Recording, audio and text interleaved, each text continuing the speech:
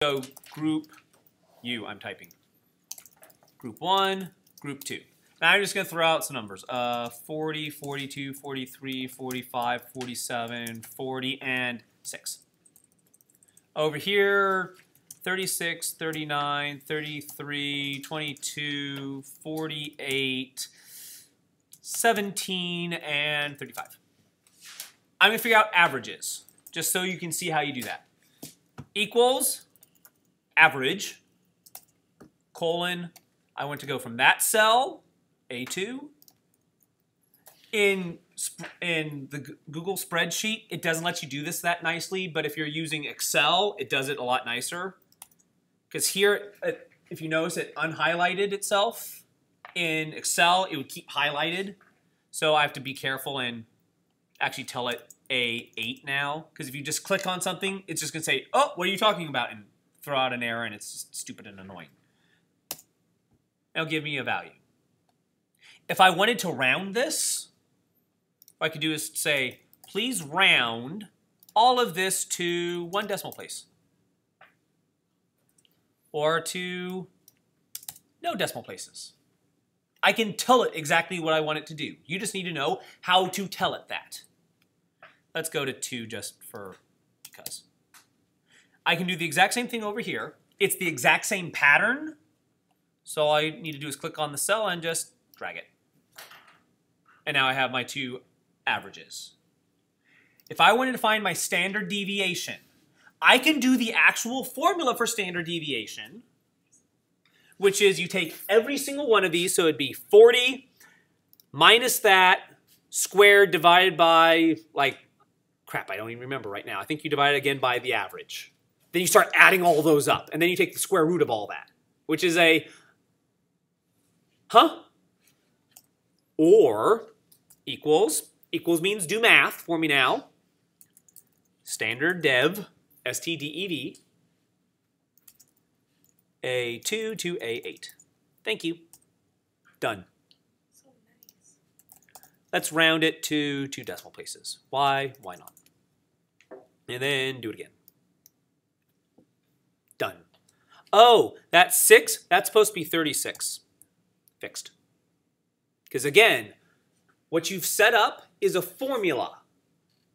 And when you look at these things, like the A2 and A8, they're just a whole bunch of variables. They're X's, Y's, Z's, A's, B's, C's, D's.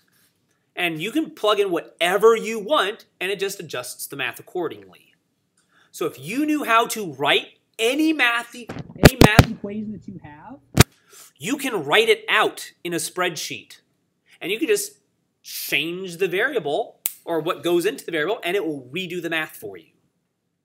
So if you had a whole bunch of, you're some odd reason you're in math and your teacher doesn't think that you can graph a line, so it's a whole bunch of, here's what M is, here's what B is, and here's what the intercept, and here's what X could be, you can sit there, set up an equation where you just change the numbers and it'll keep spitting out new answers for you. So you don't need to sit there and keep typing it in on a calculator.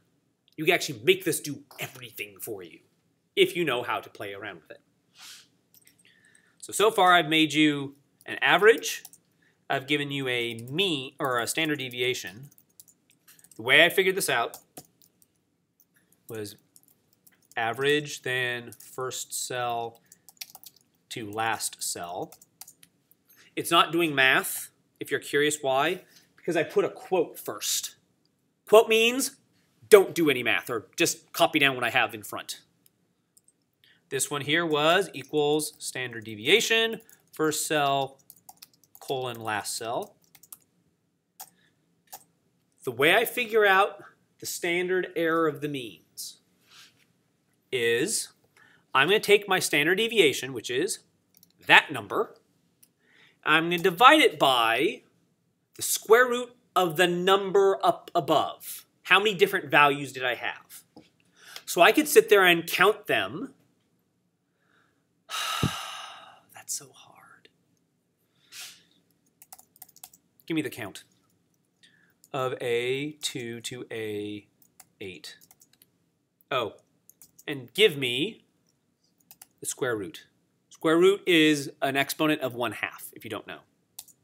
Done. That's my standard error of the mean. Oh, we were rounding. Equals, round, all that crap. 2 places. Thank you. Do it again. Awesome. So if I were to graph this, and this is where it's not useful, so I'll just pause it or stop it.